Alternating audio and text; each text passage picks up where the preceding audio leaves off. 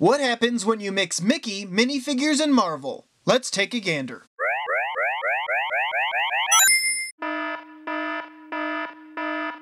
Guys, if you like what I do here on Toy Gander, smash that thumbs up button and don't forget to subscribe. I upload a new video every Wednesday and Saturday. So the set that I'm reviewing today is essentially if you were to take Disney characters and transform them into the world of Marvel. So let's go ahead and open up character number 1.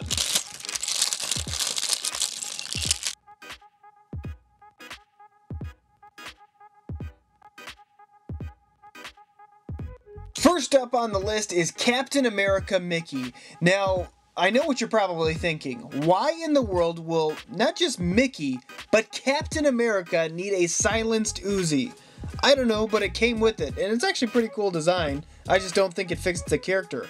I like how that little silencer comes off, but we're going to take this off because I don't think it fits him. I think the idea behind this whole concept is pretty good, but the problem is that since these aren't official LEGO pieces, the painting just seems off, the plastic seems a little bit cheap, and the overall design is a little bit lacking. The part that I do like, besides this shield, I think the shield is pretty good, are the legs, and this is something that I wish LEGO would do. They really need to get on board with these movable legs that go in different directions. All the LEGO short legs are stationary, and honestly, I think the knockoffs do it better because they're movable. Other than that, they just copied the same printing on the torso.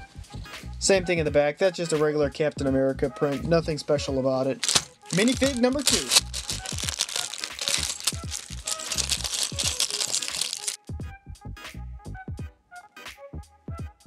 This next fig is Donald Duck Spider-Man, as if you didn't already know that. Looking at this, some things that are a little bit questionable. Look at this, like, floaty. He's included with a floaty, which is a take on the Batman, LEGO Batman movie version floaty, which I do like. I like that it's included. It's just kind of like one of those little extra touches that it's appreciated. Doesn't necessarily make sense, but I think it's kind of cool. They include the flippers on the bottom, and he includes spiders for whatever reason. Not that Spider-Man ever uses spiders. He also includes this web shield. But overall, decent printing. Same thing as with the Captain Mickey. Whoops, his arm came out. Same thing as with the Captain Mickey. His torso print is the same thing as Spider-Man. There's nothing really unique about that. They use the exact same torso print, which makes sense because he's still a Spider-Man character. The only thing that's really custom on this is this floaty device and this Spider-Man head. Figure number 3.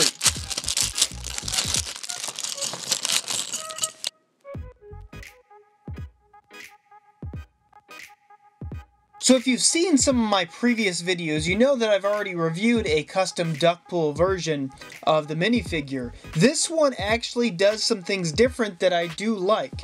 Now, the first thing that I will note is that he is missing a sword on this side. Other than that, he's included with the cutlass to kind of change it up a little bit. He also is included with this gun, which is a lot different than the one he normally carries.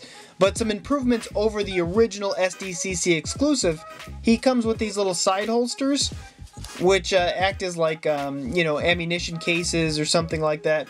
But it just adds to the depth of the character. He also is included with these fins at the bottom. And again, the part that I like are the movable bottom short legs, which the normal one, the SDCC one, is just brown and they are stationary. So it is a bit of an improvement. The printing on the head is not quite as good. It's a little bit sloppy towards the mouthpiece, and you also get the hole in the top, which I think actually the original one might have as well. Looking at the back, I think it's the same thing. It's a regular Deadpool print, so nothing special actually on the torso print, but decent overall design. Minifig number 4.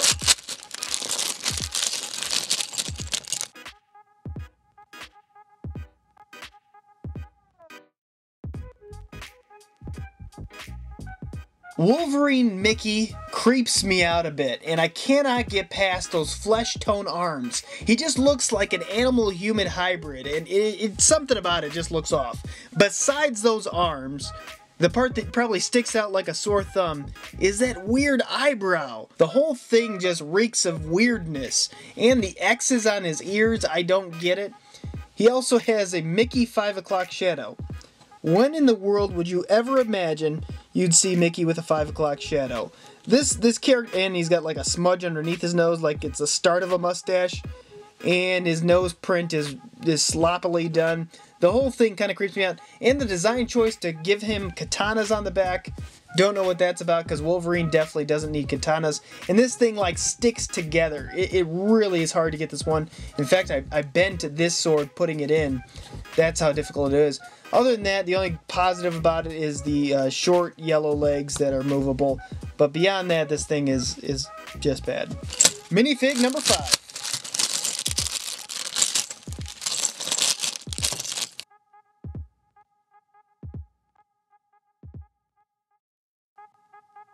Iron Man Donald Duck. I have to say, the first impression of this figure, it's kind of charming. You know, looking at the head, I like the head sculpt a lot.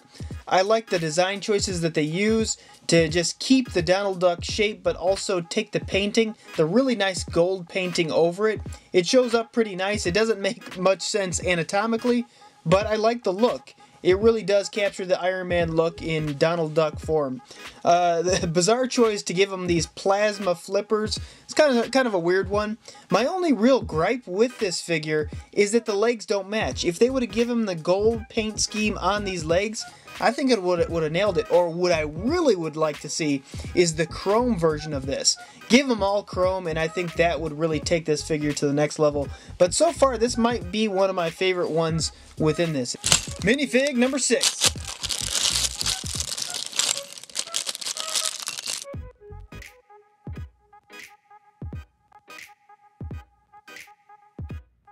Oh boy, you guys are in for a doozy on this one.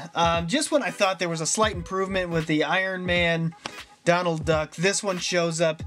This clearly is a take on Hulk, but oh man, they are so far from a good product here that there's nothing savable really. The part that I see that really everyone has to ask themselves, what is going on with the bottom half of Mickey? Now, either this is the same flesh tone color and Mickey is standing there completely nude, or they're green pants. I'll leave that up to the viewer on what you want to say they are. The eyebrow, what in the world? Now, let's just compare. Look at these two. It's not like okay, they just maybe had a bad paint setup or something, because these are completely different eyebrows that are wrong. He has half an eyebrow on this side and half an eyebrow on this side. It doesn't make any sense. I don't get it. He has a purple nose, which Hulk clearly doesn't have a purple nose. His face is yellow, and this green painted is just splotted on there. He has a flask in one hand, a chain in the other. He comes with these 2 wrenches. The overall thing just smacks of zero effort. Next minifig.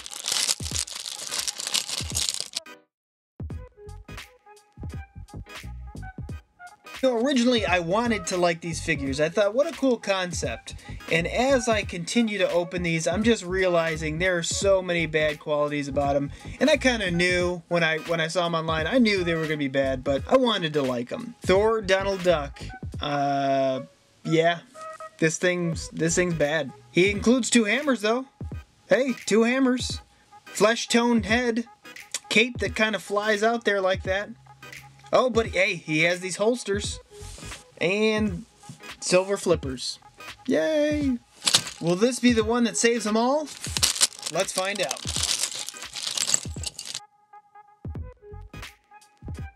If you guys were wondering if this would be the saving grace of these figures, you are going to be sadly disappointed. You know, the part that they nail, and I have to give them credit for, is at least they got the torso right, they got the legs right, they got the arms right. But the part that matters the most, because you can really use any one of these things, is the head. And I don't know if you see the fading widow's peak at the top of his head, his yellow face, or those confusing bat symbols on his ears. This thing is just, it's a far cry from legit. They use this weird cape that only has, I've seen these a couple times, but it only has one hole, so it doesn't sit right. It just kind of flies right out there like in an action pose, and it ends up looking ridiculous. The only way that cape actually works is if you have a cowl that goes over the whole piece, which pushes it down. In this case, it just totally doesn't work. He includes a bat that's kind of decent quality, but other than that, these are a failure. Wow, guys, I am sorry that these were such a disappointment, and it just kind of goes to show you how bad those Chinese knockoffs can be.